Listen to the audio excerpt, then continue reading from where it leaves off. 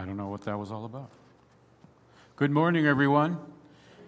So glad to see you all here on this beautiful Sunday morning.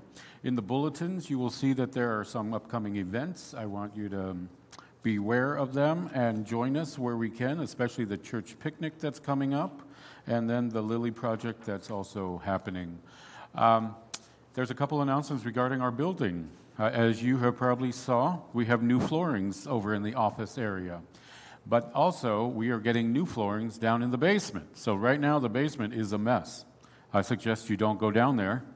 And so if you need to use the bathroom, just walk through here and use the one in the office area instead of going down into the basement. I won't mind if it's doing the sermon, okay? So, and then, we're still going to be putting the office together this week, so give us patience and extra grace as we do that.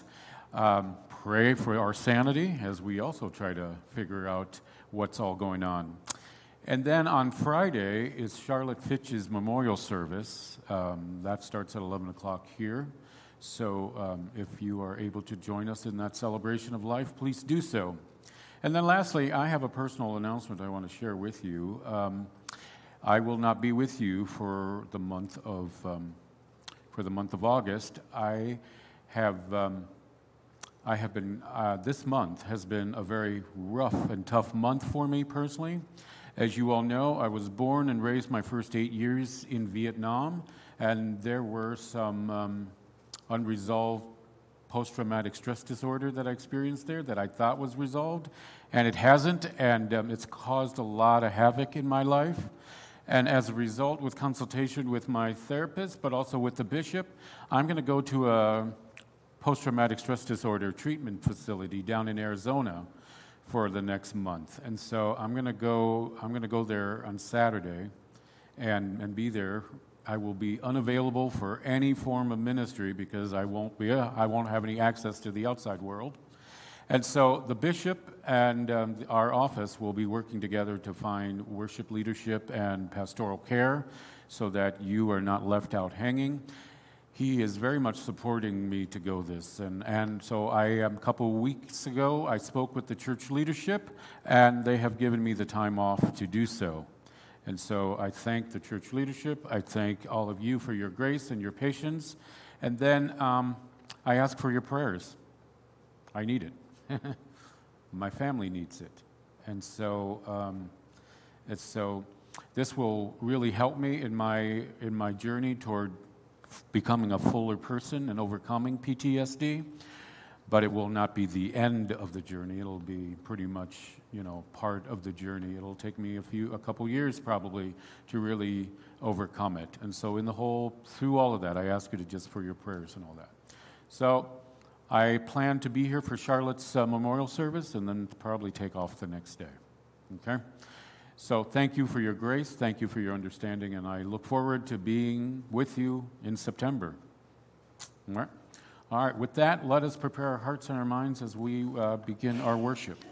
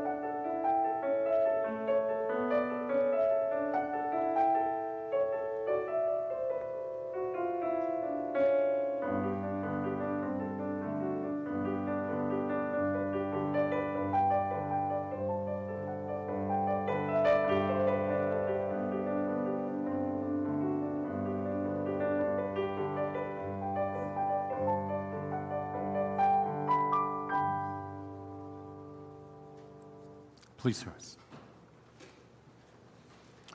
We're gathered in the name of the Father, and of the Son, and of the Holy Spirit. Amen. Let us confess our sin in the presence of God and of our neighbors.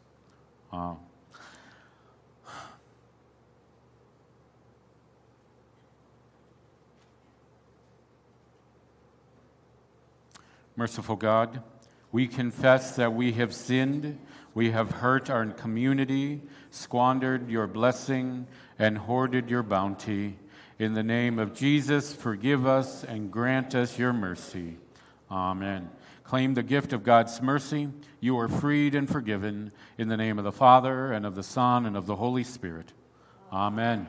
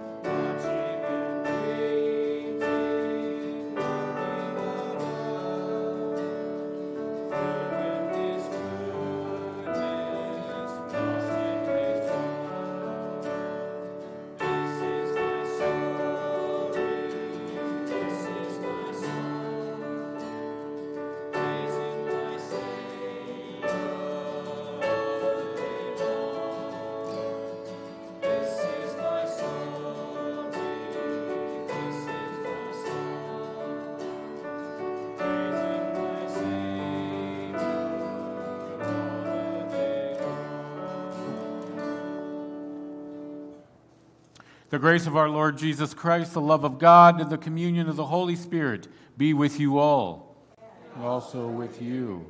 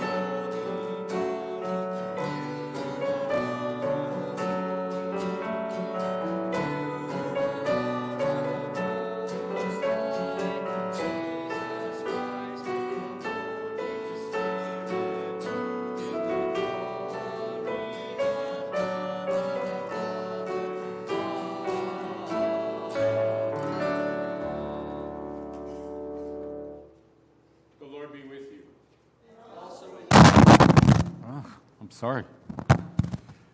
Faithful God, most merciful Judge, you care for your children with firmness and compassion.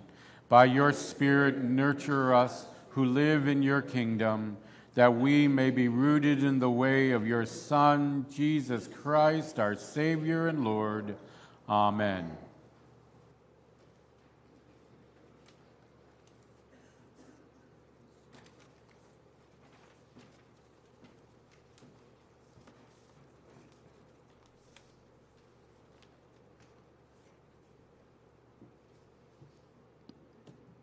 A reading from the prophet Isaiah, chapter 44. Thus says the Lord, the King of Israel, and his Redeemer, the Lord of hosts.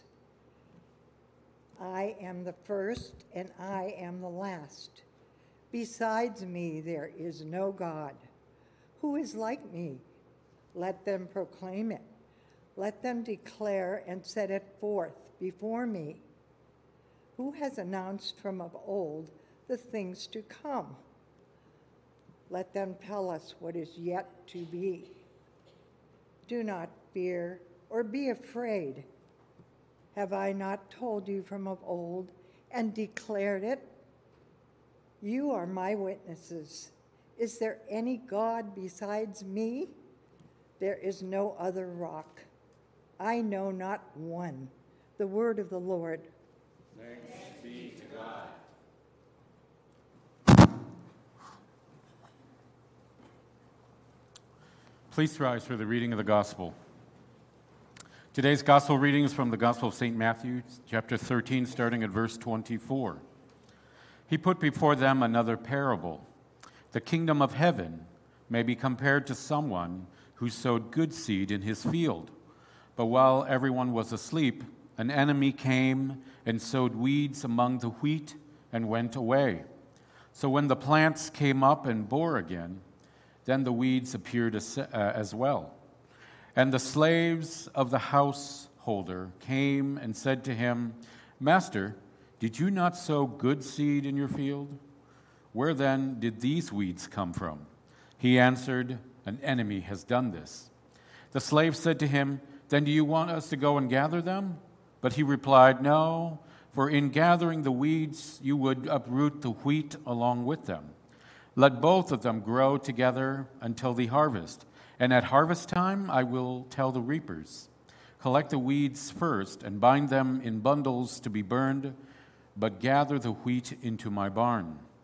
Then he left the crowds and went into his house, and his disciples approached him, saying, Explain to us the parable of the weeds of the field.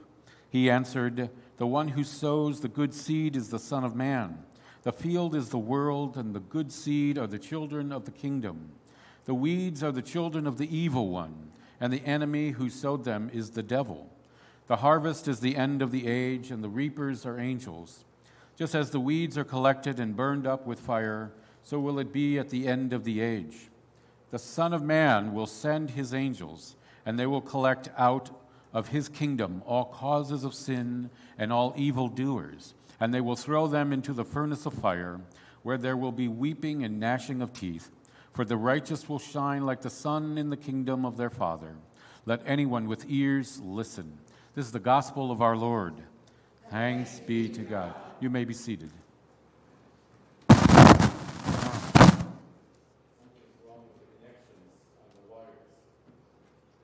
I'll stay still because it's something with the connection. Today's gospel text is, we're right now in the heart of some of the darker texts of St. Matthew. This is where a lot of the not so fun part that I have to preach on occurs. And Matthew really likes to go all in on the weeping and gnashing of teeth and the dark imagery of sin. And so bear with me as I speak about this and try to make it so that it's not so intimidating and scary. The thing about this particular text is that St. Matthew is preaching to a group of people that only know right and wrong, and that's the people of the first century. In those days, life was so uncertain that you had to either know what you were doing was right or what you were doing was wrong. Otherwise, you would get in trouble. There was very little grayness in the world at that time. And whatever grayness there was, they dismissed it. And so everything had to be either black or white, had to be one way or the other, had to be clearly identified to be threatening or not. And so St. Matthew, writing in the time of Christ, not long after Christ, was employing that understanding, that mindset as he wrote the Gospels. And so as a result, a lot of this text is really scary and really, black and white in many ways. But in our modern ears, what this text is really talking about is our relationship, obviously, with God and God's neighbor. To understand this text, we really need to understand God's commandment to the Israelites, but also what Jesus says about the Great Commandment.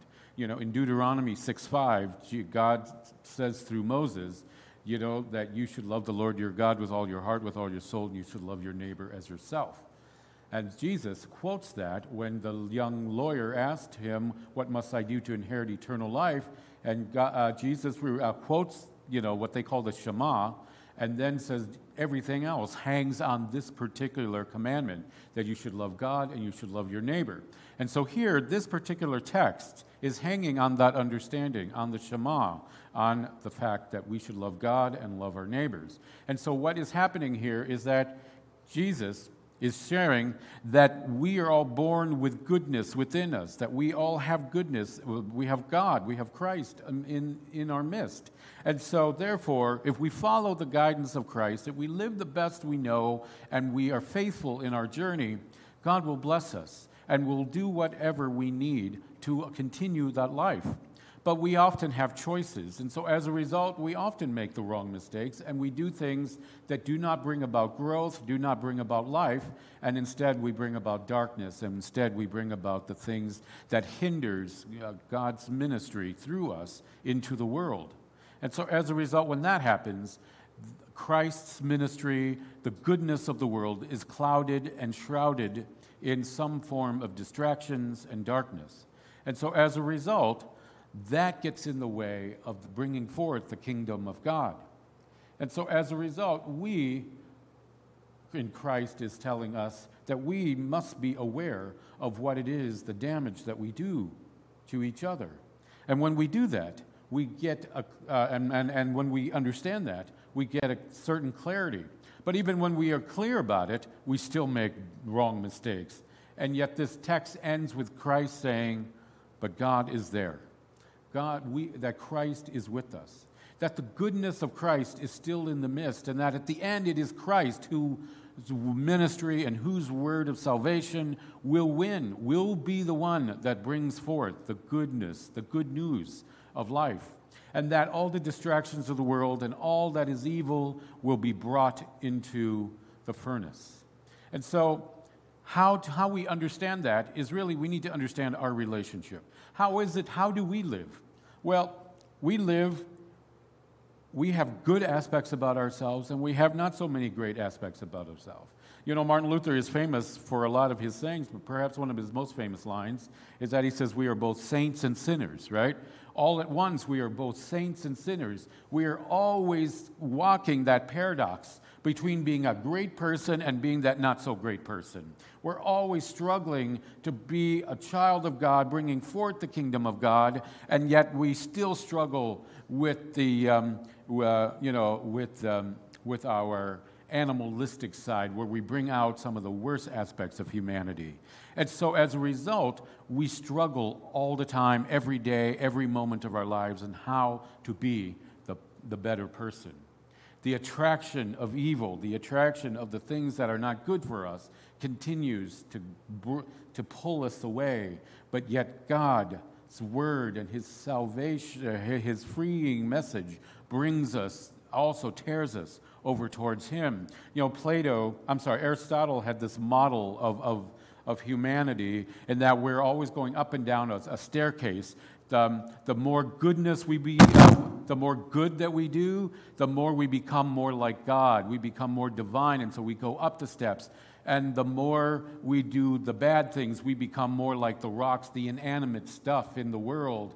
His model of life is that we're always going up and down a staircase, going between the divine and the dead, the divine and the inanimate objects like rocks. And so as a result, we're always being pulled in life. And so my offer to you to understand this text is, first, allow yourself to be free of the constant guilt that you may experience, that we do struggle. We are human beings. We are always going to be going up and down that ladder. We're always going to be pulled in multiple directions. And sometimes some of those pulls in the wrong direction creates guilt, and we live with it for years to come. It creates dilemmas that we struggle for years to come, and it distracts us from ever being a better person. But I'm telling you, what Christ says to us is that we don't have to let the things that brings us down closer to the rocks of the world be the burden that we carry, but instead share all that, like we talked about last Sunday, give all that up to Christ and be committed to being more like the divine God and be good. We choose to be good. We can be good. Christ takes all that burdens us and allows us to be free from it. So many of us live lives of so much sadness, of so much fear, of so much that prevents us from ever becoming more than we can be. But when I read the Gospels, when I read Matthew, Mark, Luke, and John, and when I read all of the Bible, what I see is God's constantly working us. And sometimes He's working us in ways we don't even know. This morning I prayed to God. I said, Lord, cut me to the quick. Cut me to the bare bones.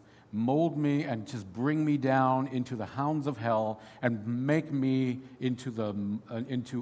break me down into every atom so that you can rebuild me and mold me into the person that you envision.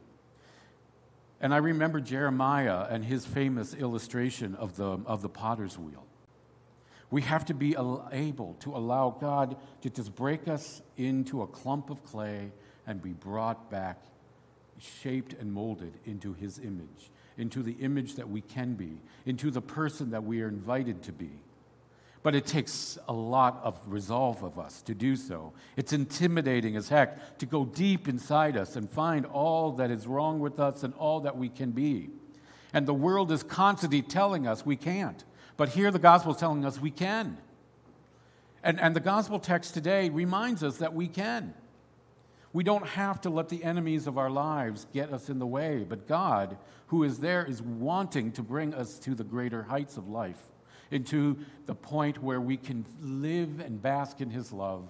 And through that basking of His love, we are empowered to share that with our neighbors. God isn't asking us to be heroic. He's asking us to be faithful. He's asking us to just let Him continually to mold us. One of my favorite characters in all of the Bible is Jacob. Jacob.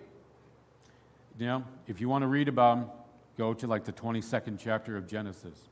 He has the longest narrative, longest section in the entire 50 chapters of Genesis. He has the longest sequence. And and his story begins with him being one of the twins, right? You remember?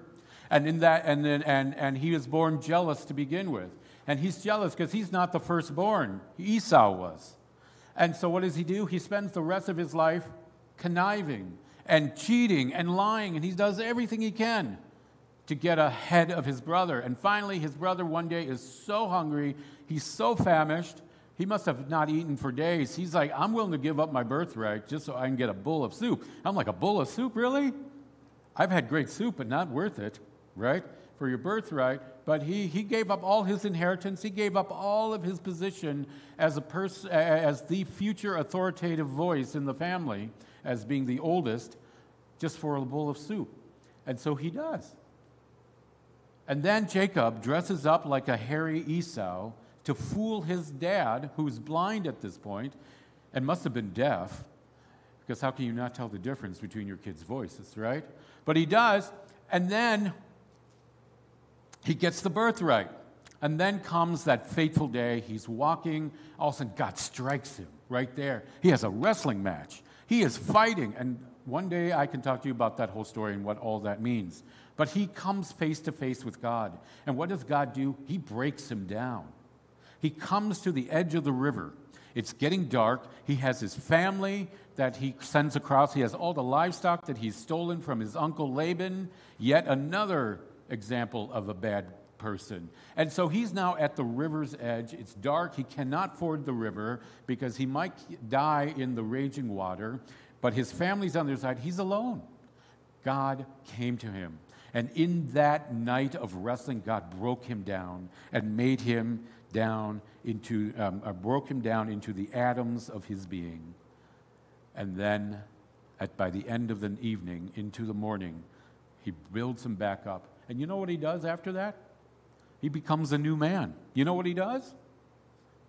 He knows part of the reason why he didn't cross the river that night is that he knew Esau and his army were coming to find him, and they were going to kill him. And he also knew that behind him was Uncle Laban coming to get him, because you don't steal other people's livestock. That's a matter of life and death. Back then, you steal people's livestock, you get shot. So he knew he was either going to cross the river and die, go across the river to survive the crossing and potentially die at the face of his brother, or his uncle was coming. He was literally at the end of his rope. He had no other way of escaping. God found him then, broke him down, rebuilt him, blessed him, and he ends up crossing the river that next morning. He comes face to face. You can read it in the 32nd chapter. He comes face to face with Esau. And he says to Esau, Esau says to him, I look upon you and I forgive you, but not only that, but I see the face of God in you.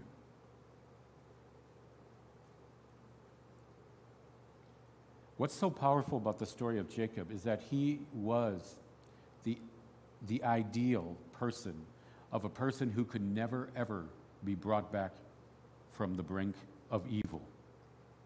And yet miracle happened. He did.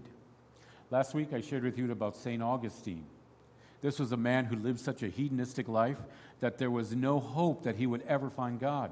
But his mother, St. Monica, prayed and prayed and prayed and prayed, and he found God at 33 years old. The world is full and replete with history of people who have wandered far from God, and somehow God still finds them, breaks them, mold them up again, and they become the shining example of what God intends for all of humanity. Today's gospel text reminds us that we can choose always to be weeds or wheat. God can always work with wherever we're at. Even if we've lived a lifetime full of weeds in our lives, God can still take us. But it takes us at this point to allow God to work with us. And so I invite you to be like Jacob wherever you are in your life and allow God to mold you. To be like St. Augustine and to allow the prayers around you to take hold and allow your heart to be open so that it can find its rest with the Lord. And then, when that happens, just let God and let yourself be. And let's see what miracles occur. And I think that what you will find is that mercy will abound about you. Guilt will dissipate. May not completely disappear, but it will dissipate, and you will find a freer understanding of life and a more joyful way of living. And so, let this be a time where you rededicate your life to God, as I will be doing this next month. And let this time be a time where we together find ways in which we love one another, serve each other, forgive each other's faults, and find the joy in each other. So that when people come into this building, they can't help but feel the presence of God, experience great joy, and know that the gospel is preached, not just in me, but in all of us. Let us that be our new resolve. Let us pray. Dear Lord, we're so grateful that you don't ever give up on us, that you Give us opportunities to find you all the time. And that when we continue to even choose to walk far from you, you continue to search us and find us. And Lord, when we are able to be back in your embrace, help us to share that with others. Give us the courage to come back to you. Give us the strength to endure all the transformation that we need so that we can become the great disciples that you intend for us as we proclaim to the world that is often dwelling in pain, in hurt and darkness, that your light shines in all corners of this world. In your name we pray. Amen. Please rise.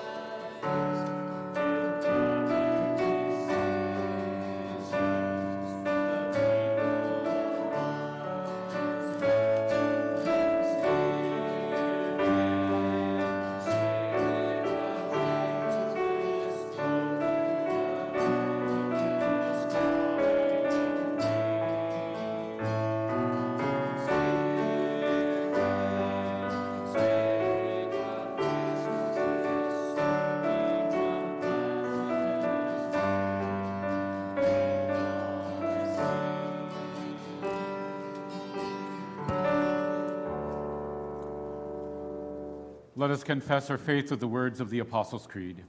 I believe in God, the Father Almighty, creator of heaven and earth.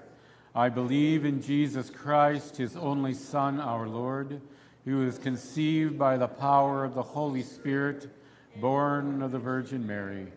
He suffered under Pontius Pilate, was crucified, died, and was buried, ascended into hell.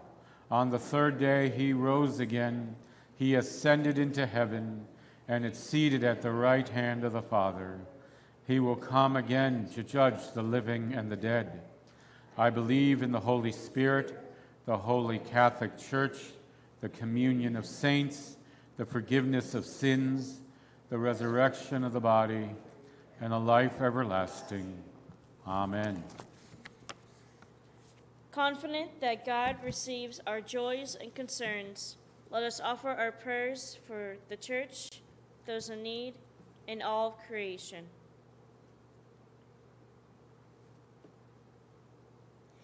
You name each of us as your children. Guide our hospitality ministry to welcome all, our education ministry to equip us for faithful living, and our social ministry to enact the gospel in our community. Hear us, O God. Your mercy is great. O God, you call your church to both near and far. Guide your church as it seeks your wisdom and shares it, trusting your Spirit bearing witness among us. Hear us, O God. Your mercy is great. You desire peace among nations and people. Guard our neighborhoods from hatred, watch over police officers and firefighters, and teach us to advocate for those who live in fear. Hear us, O God. Your mercy is great. We pray for those in need and those facing critical situations. We pray for those who are ill, especially those on our prayer list and those we now name in your presence.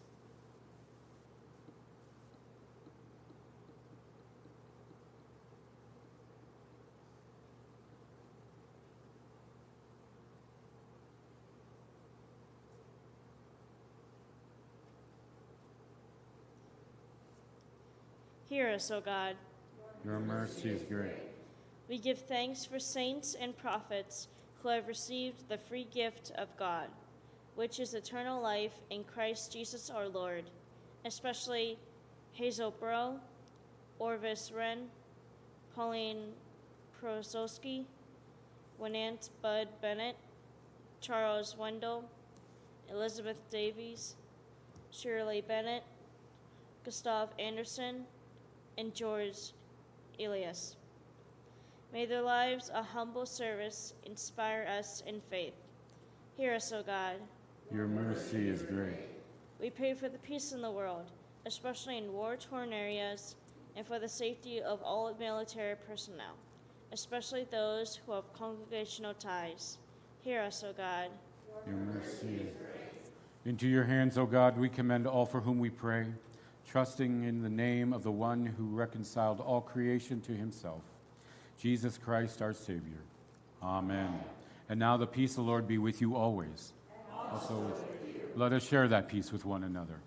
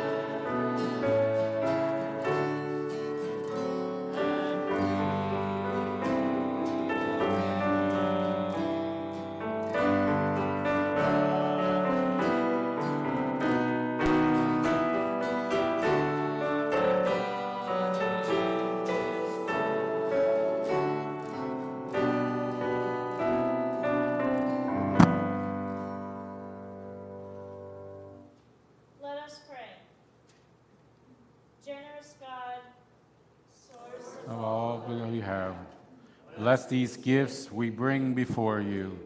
Receive this offering. Receive our very lives. Fit us for humble, joyful service in your name. Amen.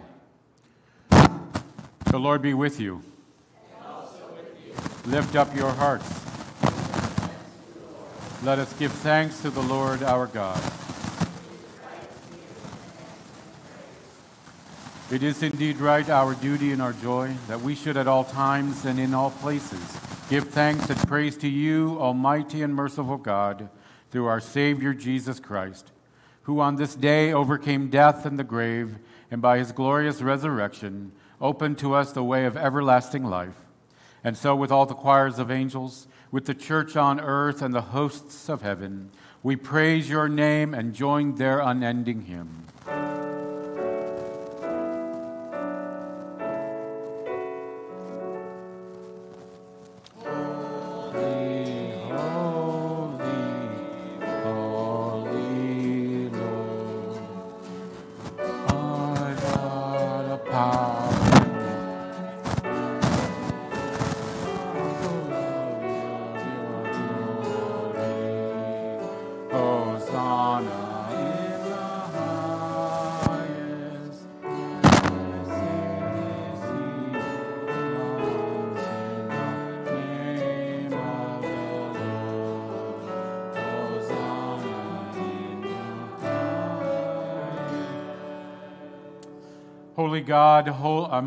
Holy God, mighty Lord, gracious Father, endless is your mercy and eternal your reign. You have filled all creation with light and life. Heaven and earth are full of your glory.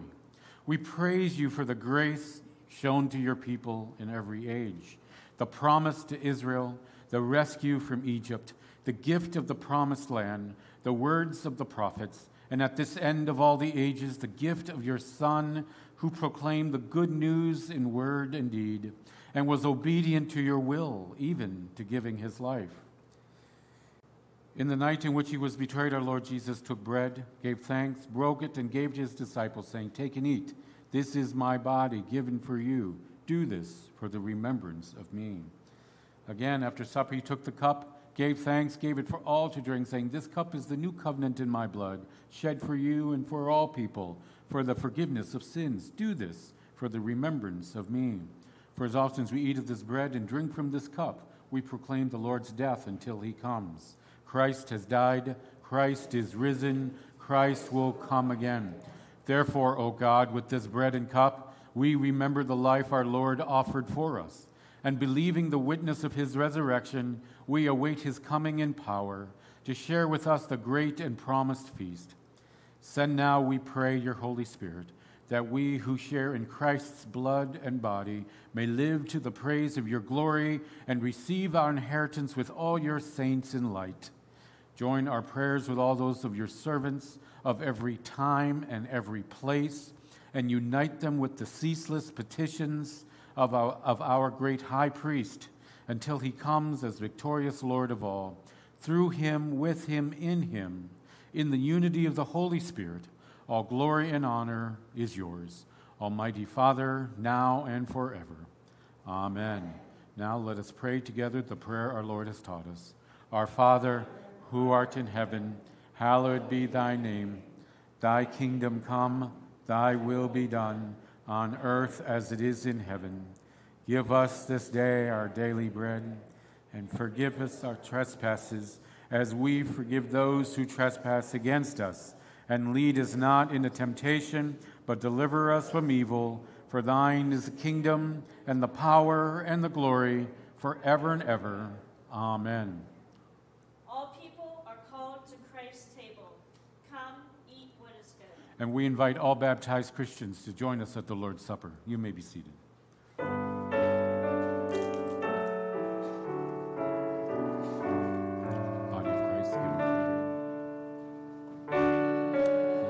Shed for you.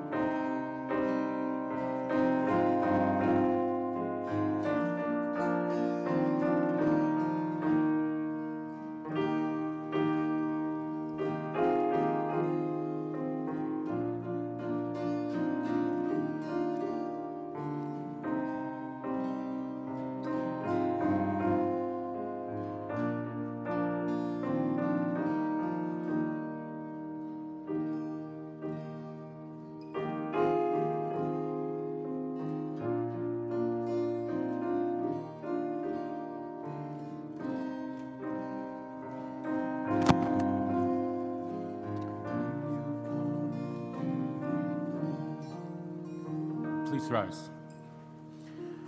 May the body and blood of our Lord Jesus Christ strengthen you and keep you always in his name. Amen.